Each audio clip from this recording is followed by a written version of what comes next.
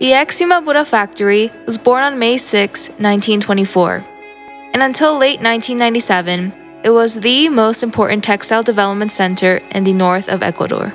During all of its activity, this factory became the livelihood of hundreds of families in the county of Antonio Ante.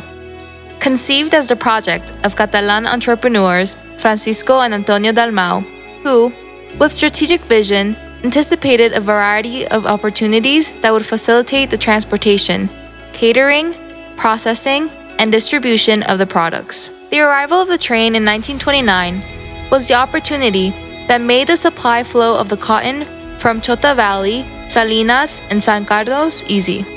Also, the close proximity of the hydroelectric plant in the Ambi River provided the energy to the factory to boost its machinery.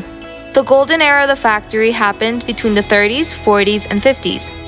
The quality of the products and a good system of commercialization allowed the factory and its workers to enjoy a stable and enviable economy.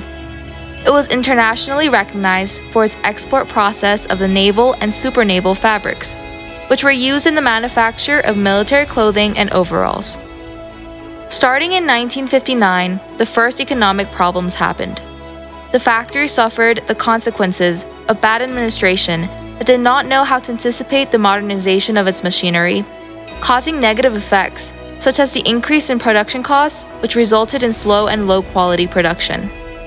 By the beginning of 1965, the economic situation of the factory was unsustainable. The liquidation of the Imbabura textile factory was announced.